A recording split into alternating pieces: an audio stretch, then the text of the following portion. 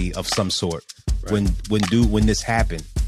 I am so confused at this point. What is going to take for how do I say this without sounding crazy, for us to do something other than just having conversation, or what we have to do other than having Ben Crump and Al Sharpton pull up to the scene and get paid to make a speech.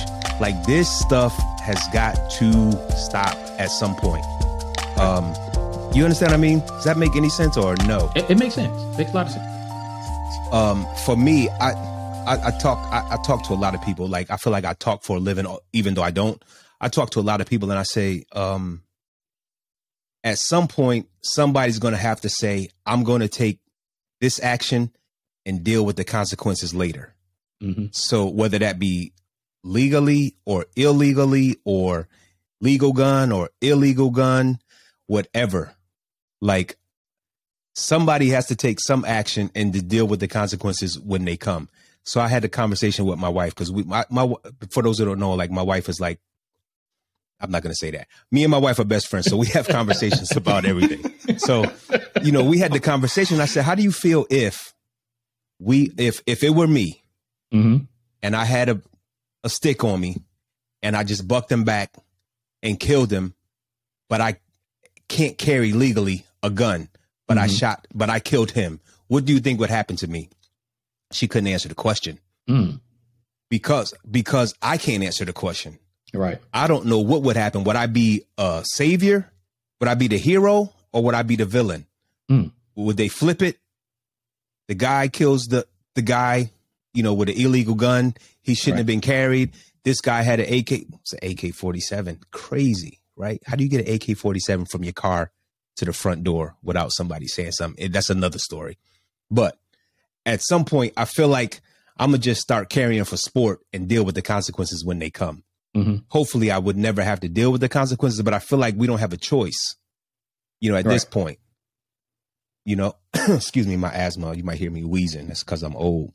My lungs, they crazy. But anyway, like, that's how I feel. I'm confused. I'm concerned. I feel like the young boys talk all this talk, but like, they not ready for action unless it's on the gram or something. Yeah. And we as older folks, like, we just getting settled down in life. And now we got to turn around and like defend this. I always tell people, like, I'm fortunate that my parents, my mother or my father didn't grow up like in the movement, in the Black Panther movement. Because I said, had they had done that and I had been like a child like Tupac, I don't know what I would be doing right. I'd probably be in prison for protecting myself. I'm going to just leave it at that. So It's crazy for me to see this stuff going on over and over again. And people not taking the correct action. I don't know what the correct action is, but like, we can't have the same leaders over the last 50 years just standing up, spitting out the same rhetoric about whatever they're talking. Like, right now, it's just talking points, and I know they get a check every time they come out. So for me, when I see them at something, I feel like it's for the check only, because they didn't show up to Buffalo, as far as I know. I haven't heard anything about that either. Maybe nobody hired them. See, I didn't want to say that, in a post or something like that. Like, I want the heat, I want the smoke, but I don't want the smoke. I'm ready for it. But it's like, where were they at this one? Like, what else is going on? Right.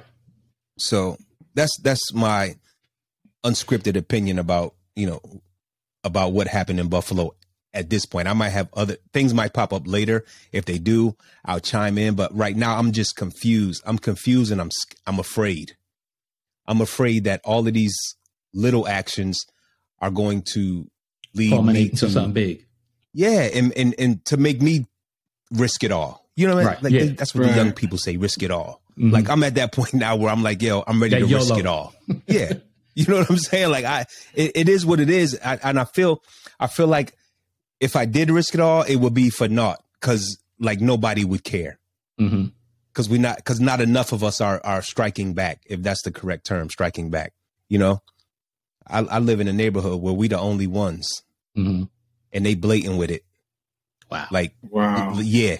Like blatant with it. Yeah. It's confusing a little bit. So I'll tell you another story in a little while about the neighborhood. So Lex, what you got on that?